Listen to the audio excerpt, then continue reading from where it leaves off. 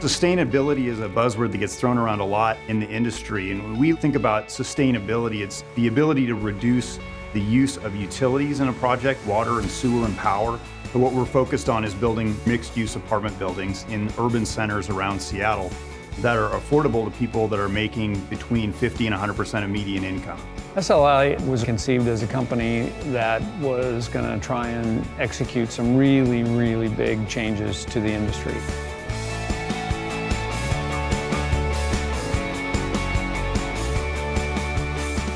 Could we design a building in half the time, build it in half the time? Could it use half the energy and half the water? Could it be something that would lift the human spirit and make living in an urban environment a true pleasure? Could it truly make a difference in people's lives?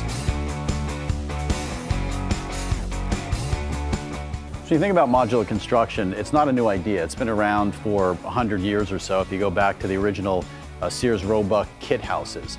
But if you think about the commercial construction market, just in the US alone, it's a couple $100 billion market, and modular construction has maybe penetrated 2 or 3% of that market.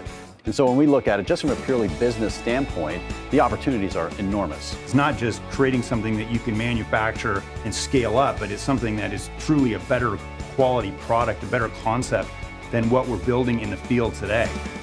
The building's just gonna be incredible. You know, walking through the prototype space, the layout, the quality of the light, the use of the materials, it's really just going to be a spectacular A-grade space.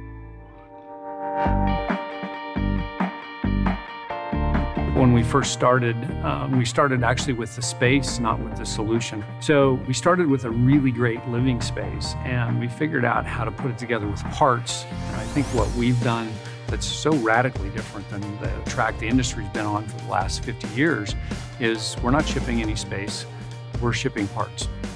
It's a lot easier because you have a lot less things to coordinate when they actually do arrive on site. You've got 100 pieces instead of tens of thousands of pieces to put together. We saw a lot of attractive aspects of the Collins-Worman technology. It's really better on every vector. We view the partnership with Intellectual Ventures as essential to the growth of our company. We think what they can bring to material science and other enhancements to our technology and our deliverables is going to be fantastic. Secondly, we know we're going to get copied. This is really a very powerful technology, and we think that the breadth and depth of the resources that IV has is really going to help us be protected internationally. First and foremost, we want to make sure that this great idea is protected from an IP standpoint.